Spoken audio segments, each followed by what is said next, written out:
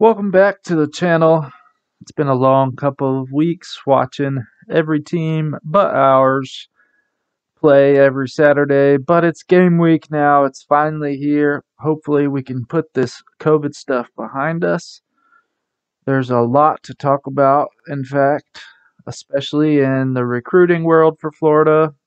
I'm going to show you the uniform combination for Saturday, and we're going to talk a little bit about the matchup. Before we get into Missouri talk, I kind of just want to go over some recruiting news. Florida just picked up a big time commitment from outside linebacker Jeremiah Williams.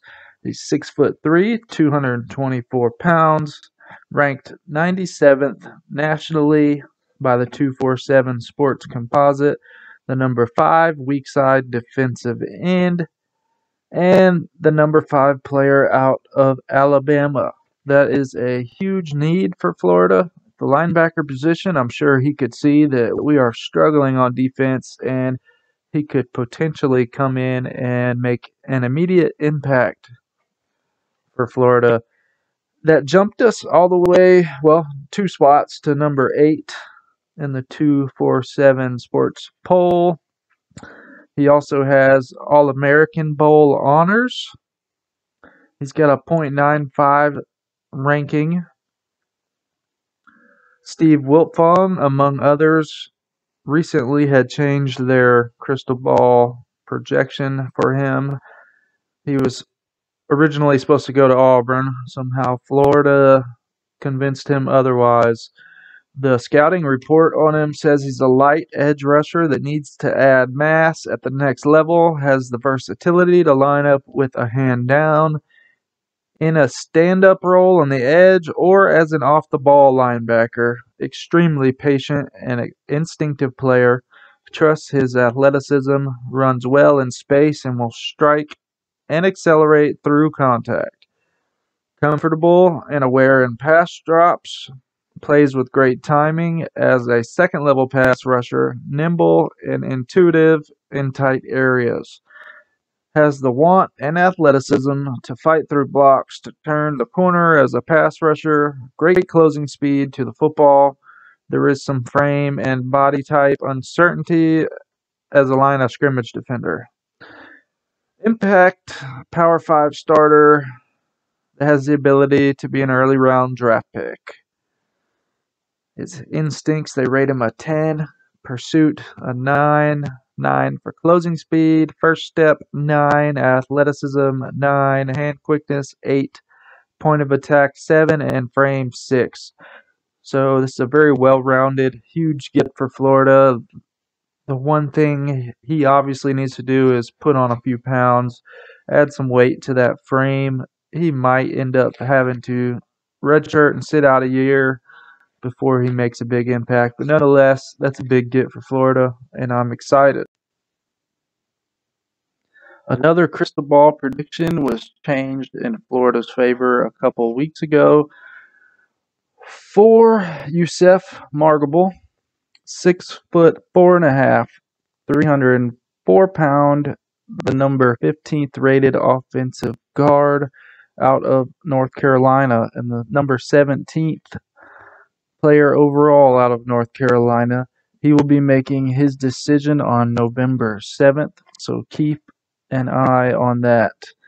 Also, another name to look out for, Aaron Armitage, 6'4", 242-pound defensive end, 4-star guy. He's going to make his decision on election day, November 3rd. It's coming down to USC, UF, and Stanford. He seems like the academic type. He also stated that he didn't know there was a team in the SEC that was ranked as high as Florida when it came to academics. So that's clearly important to him and his decision. It's also interesting that he is from New Jersey. He's a New Jersey guy.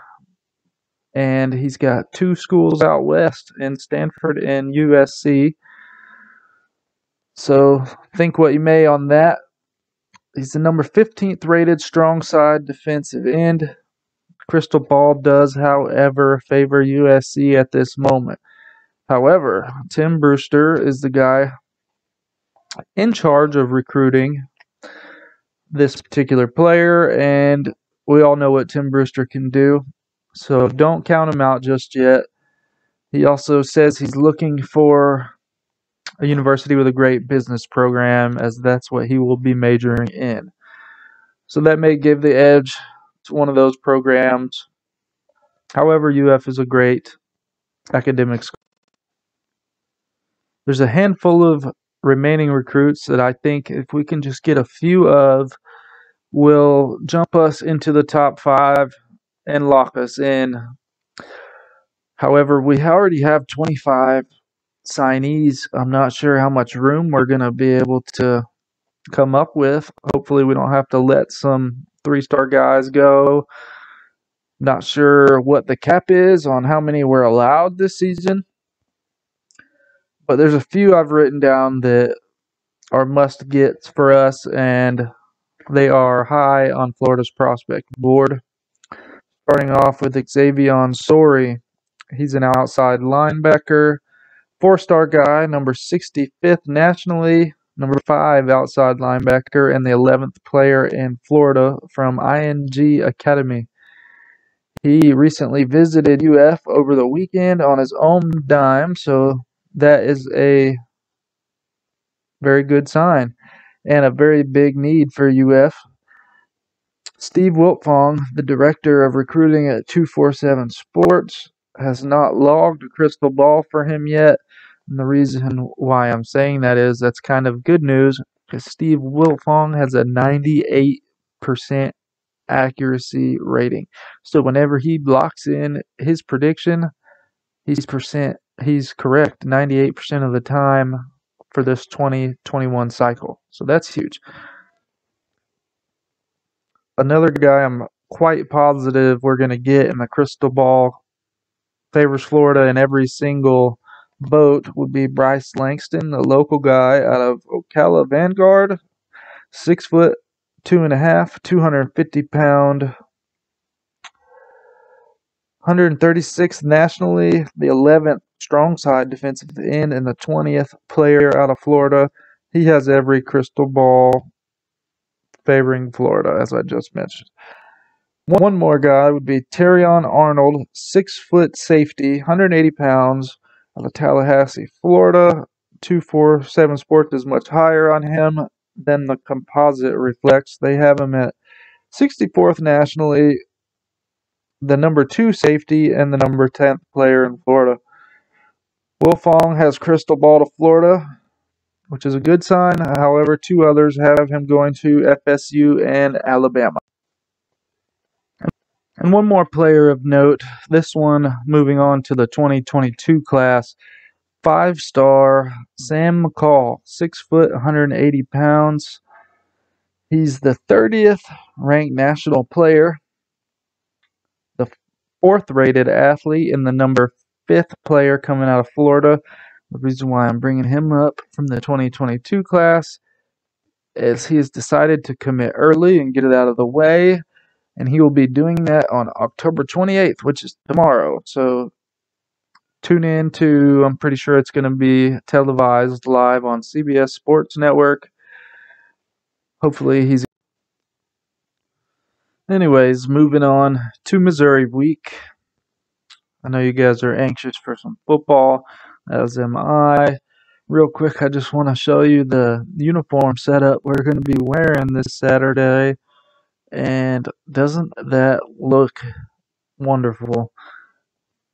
I think we wore these jerseys last year versus Auburn. However, we wore the white helmets. If I'm not mistaken, the last time we wore these blue helmets were in the 60s. I could be wrong. Let me know if I'm wrong. But either way, I love this jersey combination. And quite frankly, I wouldn't mind if we made them our full-time home jerseys. I love them that much.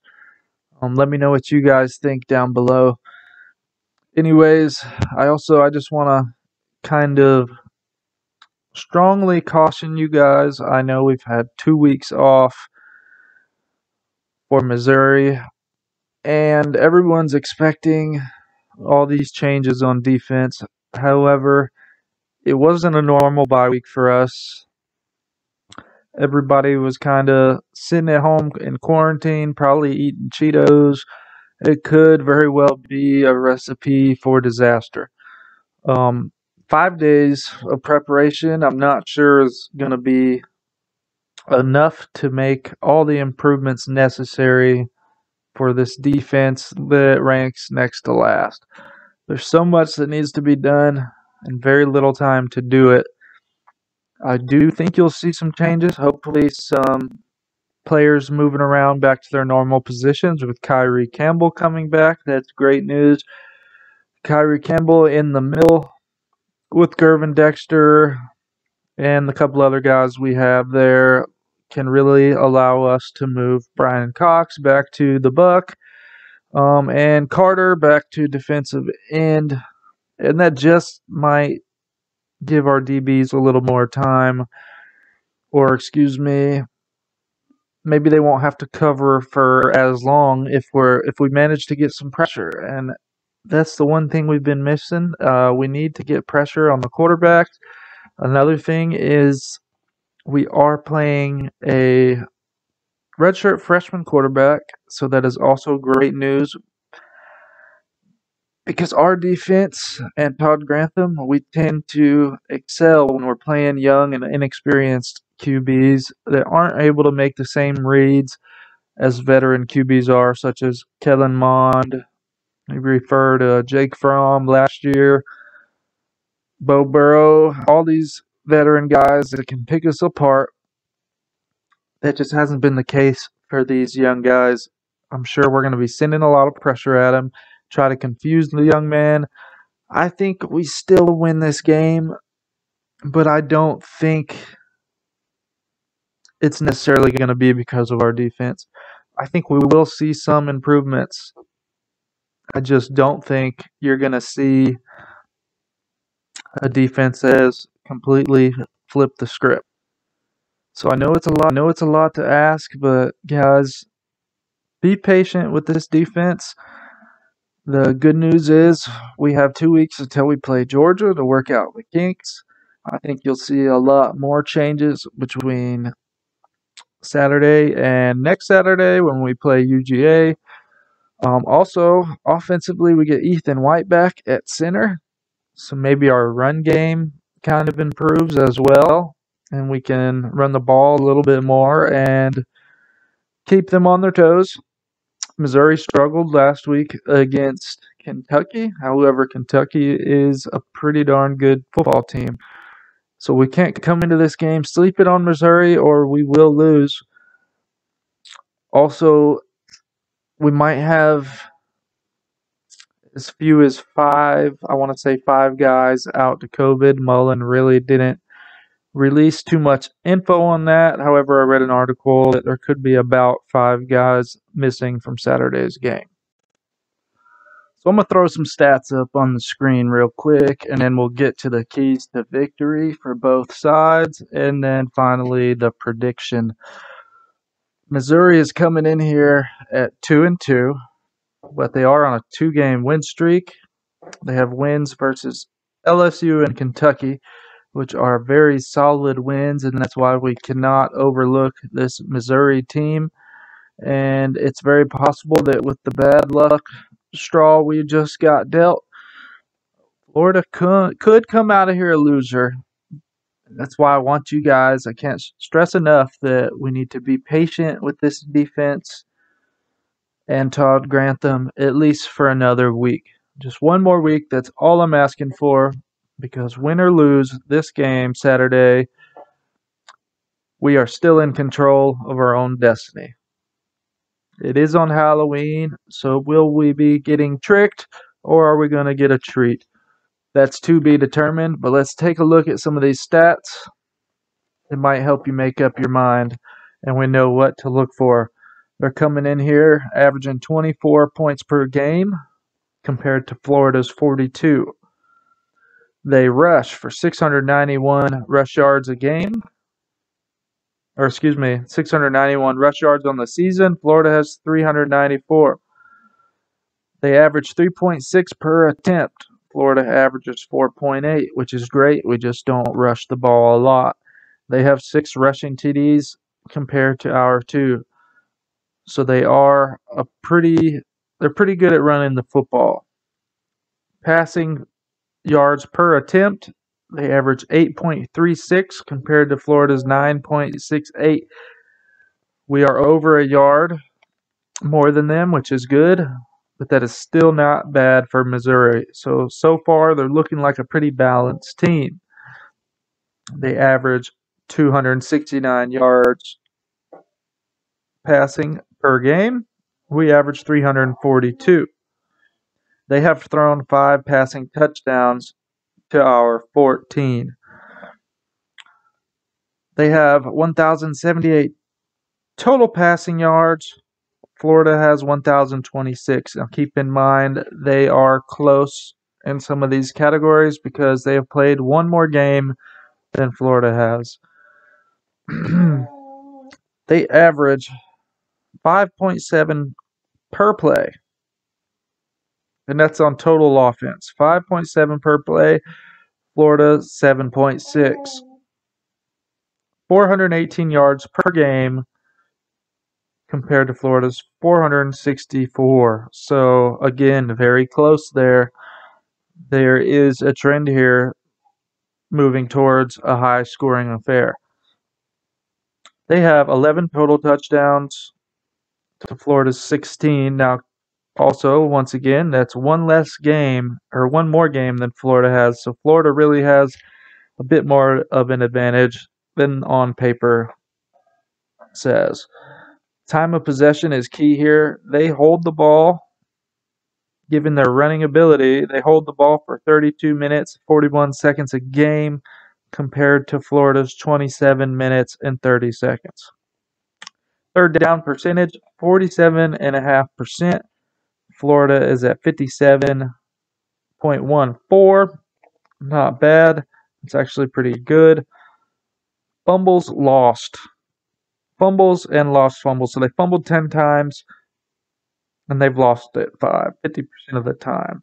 Florida also 50% of the time, but we've only fumbled 4 times and lost it 2. So that leads me directly to the keys to a Florida victory and keys to Missouri as well. Keys to Florida is to stop Missouri's running game, obviously, make them pass to beat us with their young quarterback, as I mentioned earlier. If we can make them one-dimensional, there's no way that freshman single-handedly beats Florida through the air, although we have pretty much let every quarterback do that so far. I expect some changes to be made, and hopefully we're not as bad on third down as we have been. If we just get a few stops, that's all we need is just a few stops. We don't have to stop them 50% of the time. With Florida's offensive capabilities, a few stops will be more than enough. And the way I've done these keys to the game is kind of the same way in reverse with Missouri. It's the same key. If they can stop Florida's passing game and make Florida run the ball to beat them, that would be a big advantage for them as well. Control the clock and time of possession. Missouri is used to having long drives and running the football a lot, and Florida is used to letting that happen. So if they limit our possessions on offense, kind of like Texas A&M did, we only had 6 or 8 possessions, I believe, that entire game, and that cost us the game. We scored on most of them, but it wasn't enough. It came down to who had the ball last, and we fumbled and pretty much handed the game right to them. So same key for Missouri. If they can keep on the trend that they are and control the time of possession in this football game, they're going to be in good position to win. And lastly, if we can keep Missouri on their trend of fumbling / turnovers, they have fumbled the ball 10 times in 4 games. Seems like a lot to me. All we need is one or two of them. Missouri fumbles the ball or throws an interception or two, Florida wins this game. And same in reverse for Missouri. If Florida makes a couple offensive mistakes, like we did against Texas A&M, we could be in trouble. So, with all that being said,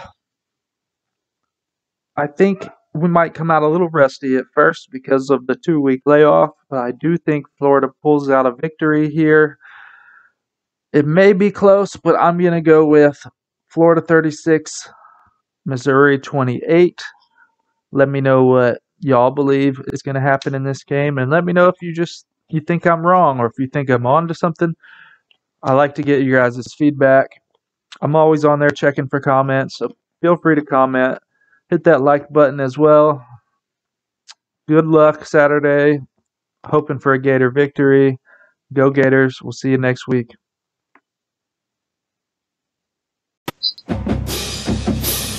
If you liked today's video, please remember to hit the like button down below, share, and subscribe for all the latest Gator news all year long. From recruiting to matchup previews, post-game highlights, and much more.